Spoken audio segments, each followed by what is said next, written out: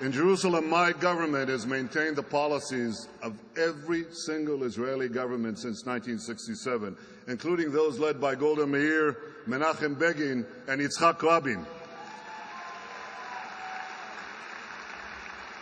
Today, nearly 250,000 Jews, that's almost half the city's Jewish population, live in neighborhoods that are just beyond the 1949 armistice lines. All these neighborhoods are within 5 minutes from the Knesset. They are an integral and inextricable part of modern Jerusalem. Everyone knows, everyone, Americans, Europeans, Israelis certainly, Palestinians, everyone knows that these neighborhoods will be part of Israel in any peace settlement. And therefore, building in them in no way precludes the possibility of a two-state solution.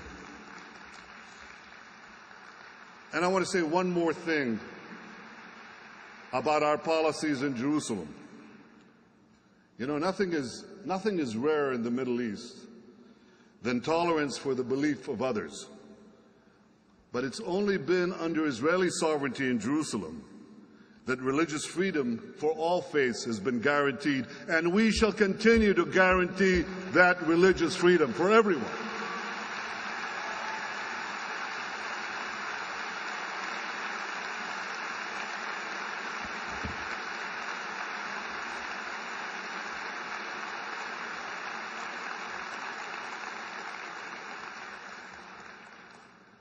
Ladies and gentlemen, while we cherish our homeland, we also recognize that Palestinians live there as well. We don't want to govern them. We don't want to rule them. We want them as our neighbors, living freely in security, dignity, and peace. Yet Israel is unjustly accused of not wanting peace with the Palestinians. Nothing could be further from the truth.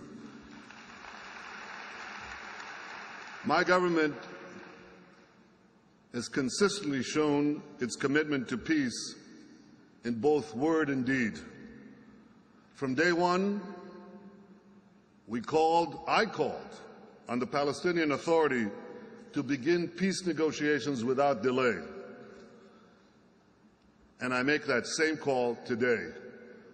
President Abbas, come and negotiate peace.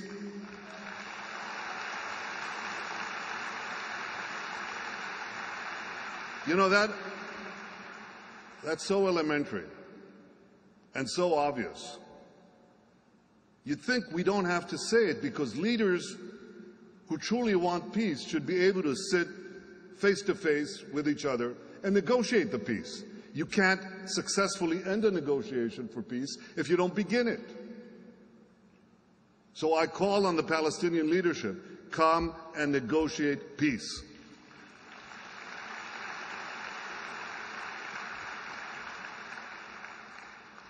Of course, the United States can help the parties resolve their problems, but it cannot solve the problems for the parties. Peace cannot be imposed from the outside. It can only come through direct negotiations in which we develop mutual trust, that mutual trust that is necessary to forge a common future. Last year, I spoke of a vision of peace in which a demilitarized Palestinian state recognizes the Jewish state. Just as the Palestinians expect Israel to recognize a Palestinian state, we expect the Palestinians to recognize the Jewish state.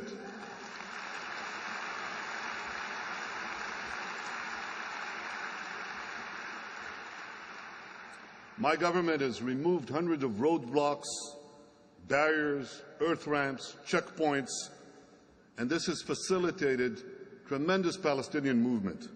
And as a result, we have helped spur actually an incredible boom given today's world economy, an incredible boom in the Palestinian economy.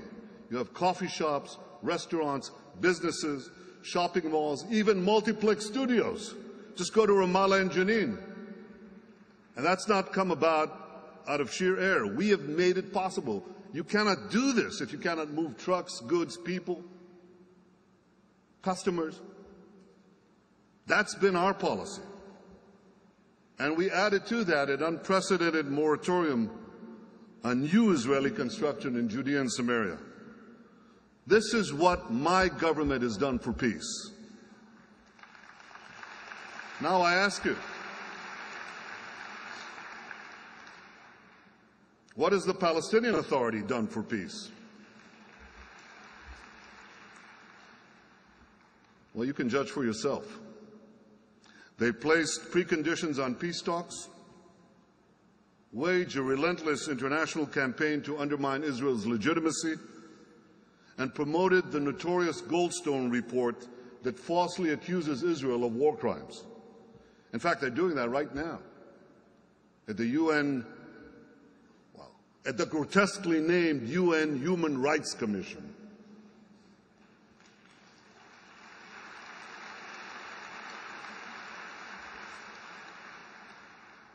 And I want to use this opportunity to thank President Obama and the Congress of the United States for their efforts to thwart this libel. And I ask for the continued effort this week to fight this lie.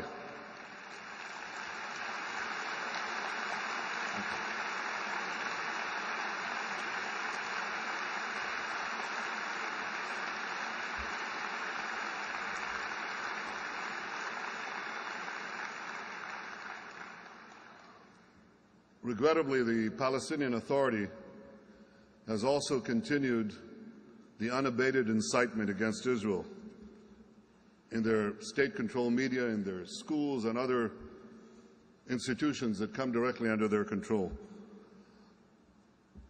and some others too. A few days ago, in a public square near Ramallah, the Palestinians named this square after a terrorist who murdered 38 innocent Israeli civilians, including 13 children, including an American citizen, the photographer Gail Rubin.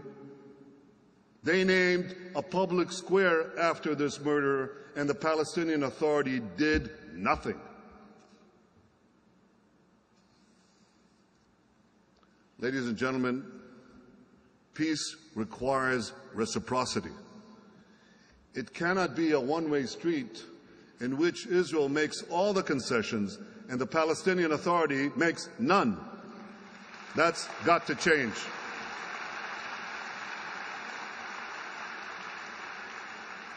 Israel stands ready to make the compromises necessary for peace, but we expect the Palestinians to compromise as well, to do their part.